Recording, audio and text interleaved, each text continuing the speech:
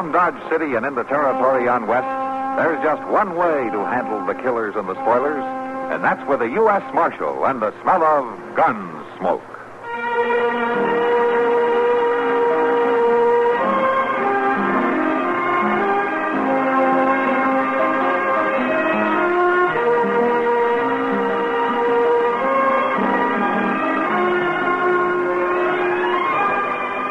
Gunsmoke, starring William Conrad. The story of the violence that moved west with young America.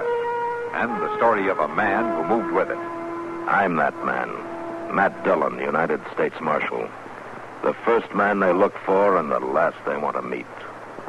It's a chancy job, and it makes a man watchful. And a little lonely.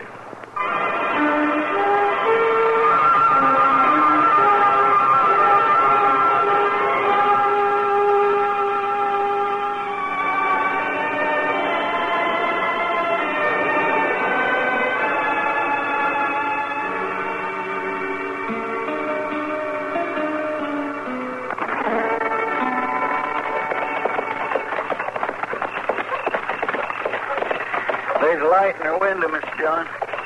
She's to home, all right. Waiting up to here, I guess. I was kindly hoping she wouldn't be. Putting it off wouldn't help any. It's a bad business, so any way you look at it. That's that, all right. Let's leave the horses here. All right. Jim Morney got himself a good piece of land out here. Put in a lot of hard work on it, too. Yeah. That's you, Jim? No, ma'am. I'm afraid it's not, ma'am. Marshal, you found him? Yes, I'm long about dark. Come in, Marshal. Chester. Thank you.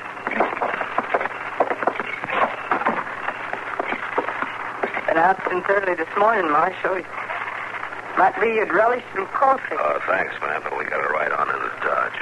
First thing Jim always wants when he's been out in the weather all day is a good hot cup of coffee.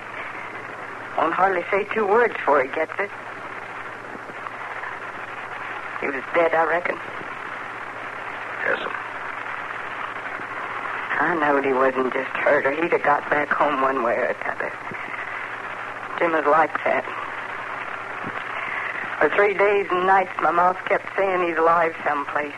But my inside's no different. I knowed right along he was dead. Jim and me was that close. I'm sorry, Miss Morney. Where was he, Marshal? About 3 miles north of here in a little gully that branches off a big wash. He was most likely riding the gullies for antelope, and his horse threw him. Well, the way I figured, his foot hung in the stirrup. He got dragged. See? We came out of the horse right after noon. After that, we knew what to look for.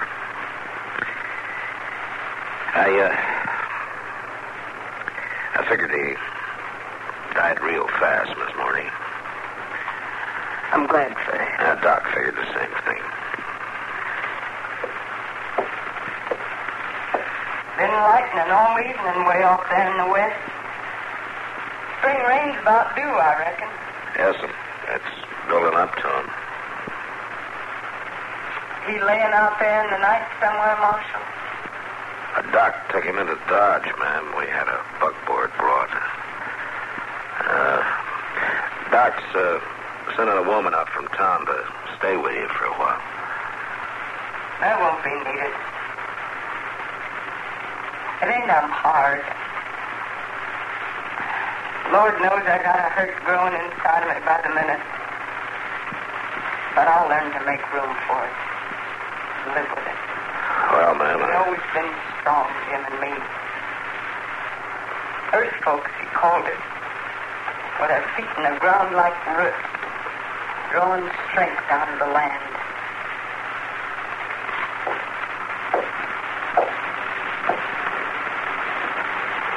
Marshal, Jim didn't die by no accident. He was done for in cold blood. What do you mean by that? Neighbor fellow over there west covets our land, Burl Albin. reckon he covets me, too, the way he acted. Took to calling me Harriet a while back instead of Mrs. Morney. Jim took his fist to him over that. But Jim was dragged and then kicked to death by his horse this morning. I know different, Marshal. Jim and me was that close. The Lord ought to strike Burl Alvin with lightning for what he done. Or maybe he will, if I help some. What are you going to do? I don't rightly know, Marshal. Not before I think on it. I've got to lay down and think and listen a long time, maybe. And finally I'll know. Jim and me was that close.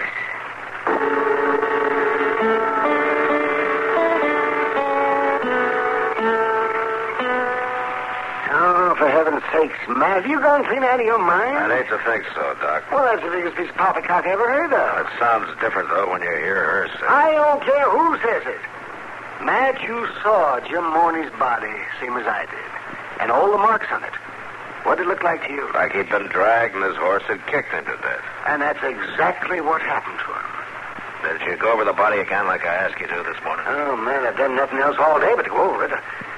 Only I sure figured you must have some better reason for asking than just the wild ravings of a widow that's half out of her mind with grief. Harriet Morney's not the kind to go out of her mind, or even half out of it, Doc. I don't know about that. Those strong ones fool you sometimes, Matt. They break up inside instead of on the surface. Yeah, maybe. Not that Burl Albin isn't capable of murder, in my opinion. He's sneaky and a catamount. But confound it, Matt, he sure couldn't teach a man's horse to throw him and then to kick him to death. No, I guess not. Guess not? By golly, you're still half convinced. No, but she's so sure, Doc. It's not just a matter of suspicion. She knows. And the way she says it, it gets you to wondering if maybe she could be right, that's all. Maybe Burl Albin has had his eye on the Morney farm, but so have a lot of other people, more than likely. It's mighty good land. Yeah. And then, too, last fall, Albin got out of line with Mrs. Morney, and Jim had to knock some sense into it. Yeah, I heard about it. But it doesn't change the fact that Jim Morney was kicked to death by his horse. It's plain fact against a widow woman's family. All right, Doc, all right. I won't argue with you. Well, that's good, that's good. And get a good night's sleep and forget it. I said I wouldn't argue with you about it. I didn't say I'd forget it.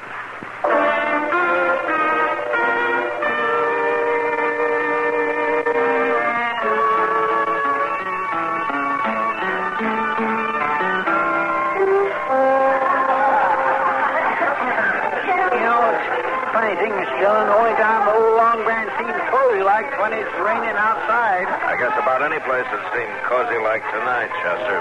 Yes, sir, people just like chickens, ain't they? Comes up a shower and they go scooting underneath the house, shaking their tail feathers. Plenty of them seem to have scooted in here. Sam and Kitty will make more out of this rain than the farmers do. Yeah, she stands to make... What is it, Mr. Dillon? Burl Albin standing over there at the bar. I've been wanting to talk to him. What about? Jim Morney's death. Oh, I thought you forgot all about that. It's been 2 weeks now. Talking won't do any harm, Chester. I'll be back in a minute. Just because the dog often gets crazy.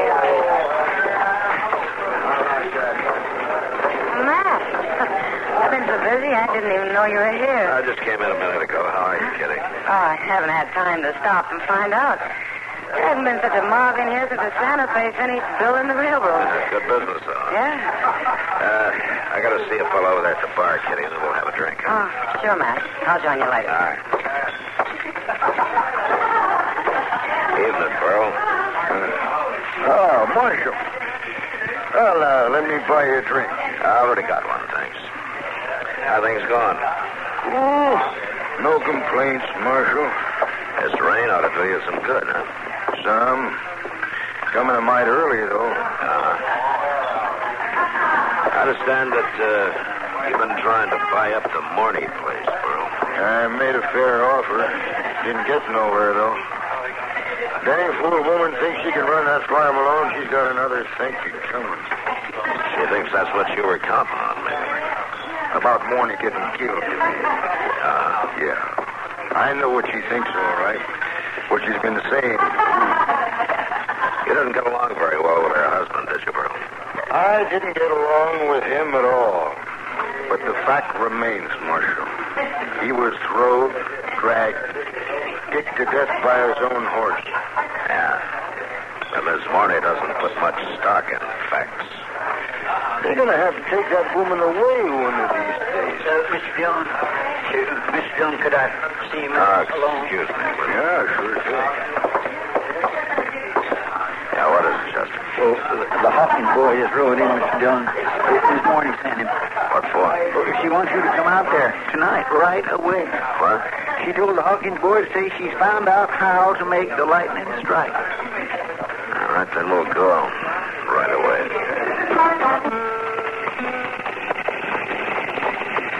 I declare if I was anywhere, I'd just plain start the mills and run. You're never satisfied, Chester. 2 months from now, it'll be the dust. There's a week in between those. It'll be nice. I'll watch for it. Oh, she really has lost her mind. I don't know, Chester. Come in. All right, Chester. Evening, Miss Morney. Marshal, Chester, Sorry, ma'am. pull up chairs and sit. Both of you. Thank you, ma'am. Mighty sorry to have to bring you out in this, but when happenings choose their own times, the body can't alter them. Well, it wasn't a bad ride, man. The storm's let up a lot. Didn't it rain this afternoon, though? It was a real cloudburst for a while. Come down in buckets out here. The big washout there was running bank full before an hour was up. Yeah, it was quite a rain. Stumps and tree limbs, brush, I don't know what all come washing down. Kept snagging up and jamming there back of the corral. I had to go traipsing out every 20 minutes and work it loose so the water wouldn't back up and flood the barn. It's a lot of work for a woman running a place like this alone. For some women, maybe. But I'm strong, like I told you. One of the earth folks. There's still a limit. Marshal, I was made to go out there to that wash today. That's why the storm was and the branches snagging up. I don't understand. Well, Jim was earth folks, too. 10 days ago, I give him back to the earth. After the ceremony that day, I stood up there on Boot Hill and I talked to Jim. I asked for him and the earth to get together to give me a sign, to let me know what to do. Well, today it happened. This morning, the Hawkins boy said something about lightning striking. It ain't struck yet, Marshal, but it's ready to. I want to show you something I pulled out of that driftwood in the wash this afternoon. I reckon it was buried, shallow-like, up on one of the gullies. Or maybe just throwed into a thicket and left. Anyhow, the rain fetched it down to me. It's just an old limb off a mulberry tree. That's not a limb. That's a club. Look at the other end of it, Chester. My gracious sake. Yeah. Figure he might have roped Jim off his horse, or maybe he caught him on foot. Anyway, it looks like that's what he used. So he beat him to death with a club. With a horseshoe nailed on the end of it.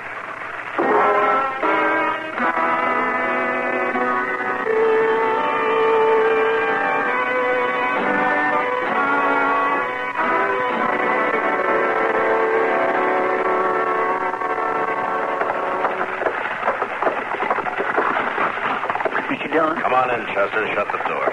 He's coming, Mr. Dillon, right down the street there. Yeah, I know. I saw him from the window. I can't figure what he's been doing. He rode into town a half hour ago. Having a couple of drinks, I guess.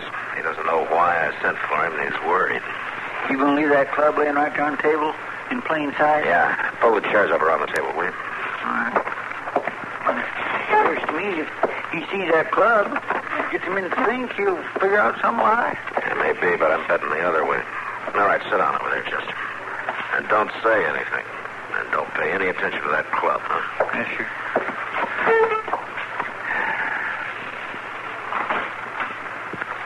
Good morning, Marshal. Oh, come on in, Burl. Yeah. Well, we sure did have ourselves a fine rain yesterday. Yeah. Sit down, bro. Sit down? Yeah. Sit down. Well, yeah, sure. What were you saying about the rain? Huh? The rain? Oh, well, it's just, it's a fine rain's all. What do you want to see me about? Don't you know, bro? Chester didn't say nothing except he wanted to see me. Well, it's not so much to see as hear you, I guess. Hear me? Mm-hmm. Hear me what? Hear you tell me how you killed Jim Morney. You're crazy. How you beat him to death with a club and made it look like he was thrown and kicked by his horse. It's a lie. That woman's lying on me. This club lying on you, too, bro. That ain't the club. I took the shoe off after you'd used it. Maybe you just thought you did, Burl. You dreamed that a murderer's not always in his right mind. No, you ain't gonna do this to me. You're under arrest for murder. No, I'll kill you. Don't be a fool. Don't try it, Burl. Robert, you don't.